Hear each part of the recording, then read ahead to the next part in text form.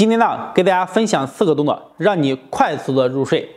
想失眠多梦的家人们，赶快点赞收藏起来。大家好，我是武医张鹏。我们要做的动作呢，非常的简单，一定要认真的看我给大家一个一个的讲解。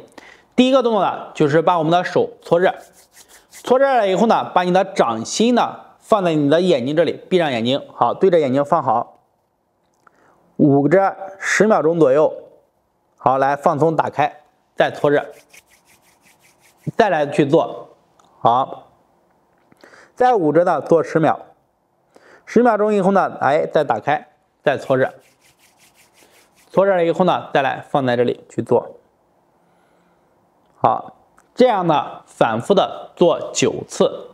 做完这一个呢，我们做第二个动作。第二个动作就是拍百会，把你的手心呢放在头顶。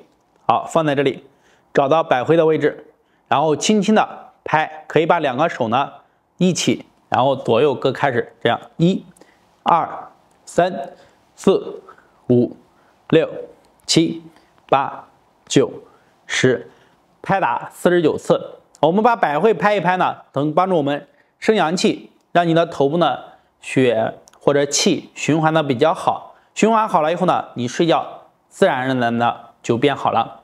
还有我们第3个动作是干什么呢？搓我们的耳朵后面。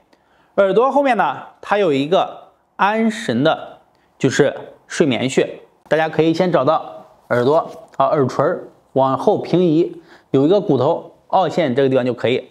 然后呢，把2个食指和中指来夹着你的耳朵，好，夹着根部开始这样去1、2、3、4、5、6、7、8、9，搓49次。搓这个位置呢，能让我们感觉到，搓完了以后呢，仍发热的，非常的舒服。